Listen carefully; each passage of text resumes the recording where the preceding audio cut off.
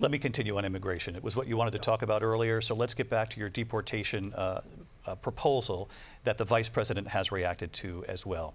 President Trump, you call this the largest domestic deportation operation in the history of our country. You say you would use the National Guard. You say if things get out of control, you'd have no problem using the U.S. military. Police, yes. You also said you would use local police. How would you deport 11 million undocumented immigrants? I know you believe that number is much higher. Take us through this. What does this look like? Will authorities be going door to door in this country? Yeah, it is much higher because of them. They allowed criminals, many millions of criminals.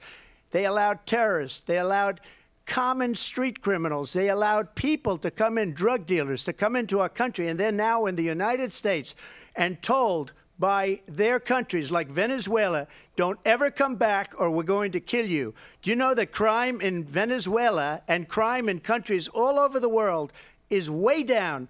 You know why? Because they've taken their criminals off the street and they've given them to her to put into our country.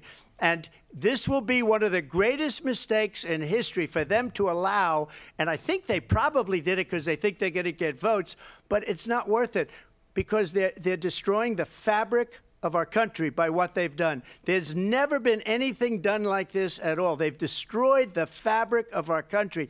Millions of people let in, and all over the world, crime is down all over the world except here. Crime here is up and through the roof. Despite their fraudulent statements that they made, crime in this country is through the roof. And we have a new form of crime. It's called migrant crime. And it's happening at levels that nobody thought possible. President Trump, as you know, the FBI says overall violent crime is actually coming down in this country. But Vice Excuse me, President the Harris, FBI they were defrauding statements. They didn't include the worst cities. They didn't include the cities with the worst crime. It was a fraud. Just like their number of 818,000 jobs that they said they created turned out to be a fraud. President Trump.